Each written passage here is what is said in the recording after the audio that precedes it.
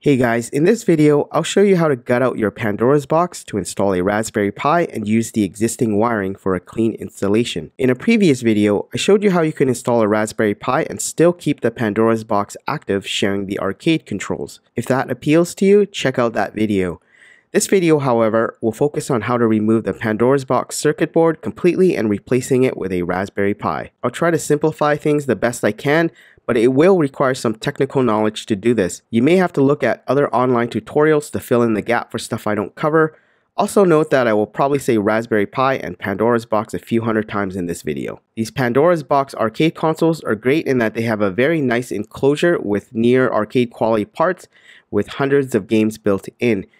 It's literally plug and play into a TV or monitor. If you want to know more about these arcade systems, check out my other videos. As great as these Pandora boxes are, their emulation isn't perfect. Some games don't run smooth and they don't have proper scaling, but for most people, they're amazing if you don't want to mess around with finding ROMs or building things. However, this video is for people who want to modify their arcade systems. Many years from now, the internals of the Pandora's box will most likely be obsolete and more powerful devices like a Raspberry Pi 4, 5, Android, or computer will be available to run most games at full speed. Replacing the internals gives you access to many other home consoles and arcade emulators. Luckily, arcade controls haven't changed much in the last few decades, and decades from now, the enclosure will still be very useful for various projects.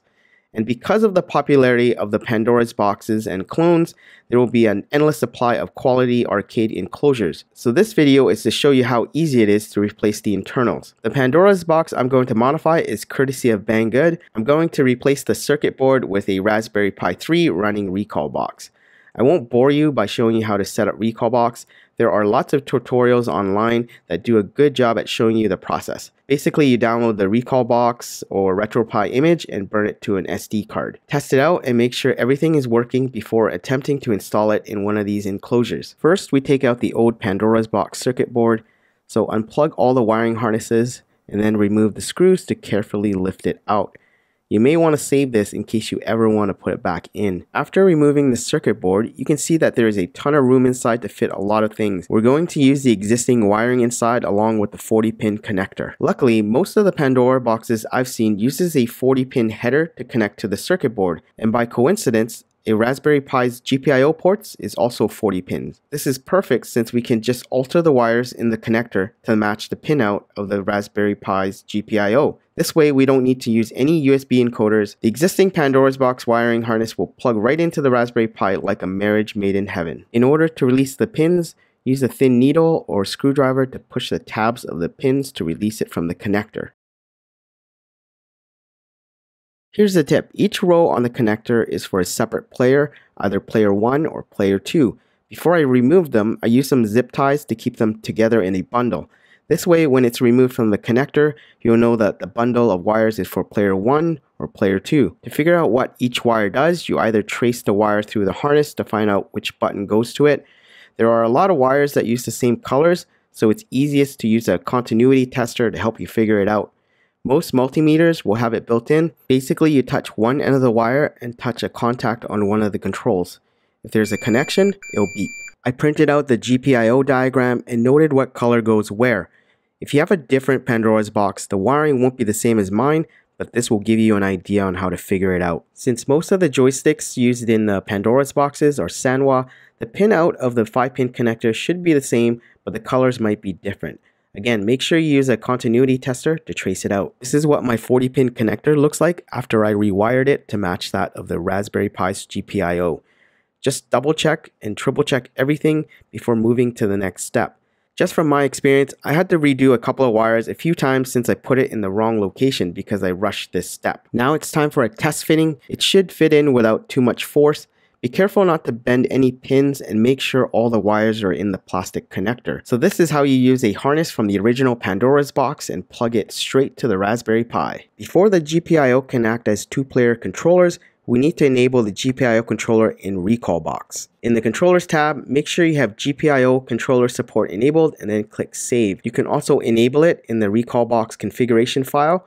Just scroll down and find GPIO controllers, and then what you want to do is basically change it from 0 to 1. It's already done in this case, but here you'll see a line that says controllers.gpio enabled equals 1. By default, it's 0, which is disabled. So to enable it, just change it to a 1 and then scroll down to the bottom and click the save button. And when you reboot Recalbox, the controller should start working without any other configuration. If you're unlucky and your Pandora's box doesn't have a 40-pin header, you can always use USB encoders. There are many to choose from, but the zero delay ones I've used for most of my projects. The joystick and push buttons connect to the USB encoder, and then it plugs into the Raspberry Pi's USB ports. They act just like a USB gamepad and will interface between the Raspberry Pi and the arcade controls. Depending on your enclosure, you may need to drill some holes to allow access to the HDMI and micro USB port. In my case, the ports lined up with some of the existing cutouts. Other options could include drilling or using extension cables.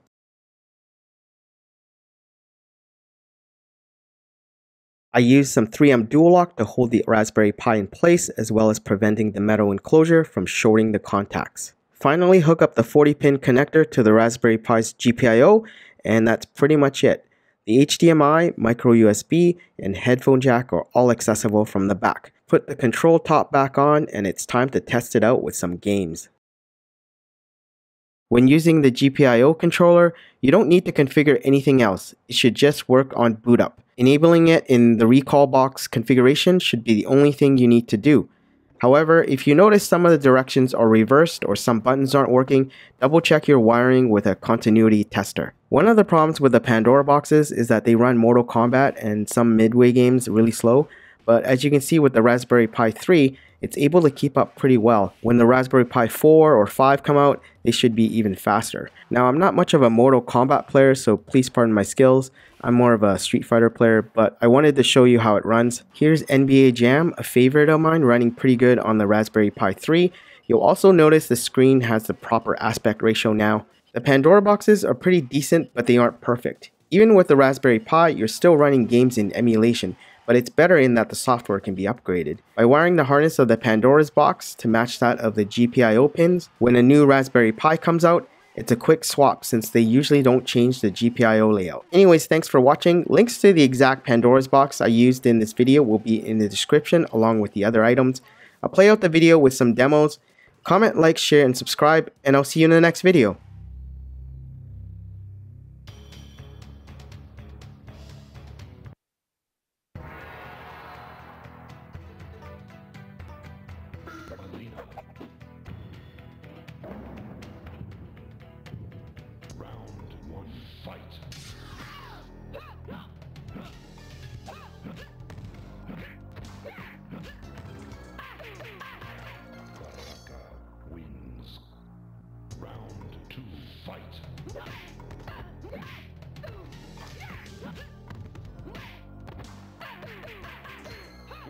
Finish her. Baraka wins. Outstanding. Sonya. Outstanding. Round 1. Fight.